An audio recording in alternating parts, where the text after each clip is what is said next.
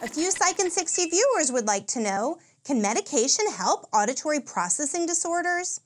There's no medication that's designed to help auditory processing disorders. However, if an individual has an additional problem that impacts his ability to focus on information, such as ADHD or anxiety, then taking medications designed to minimize his symptoms may subsequently make it easier for him to process information.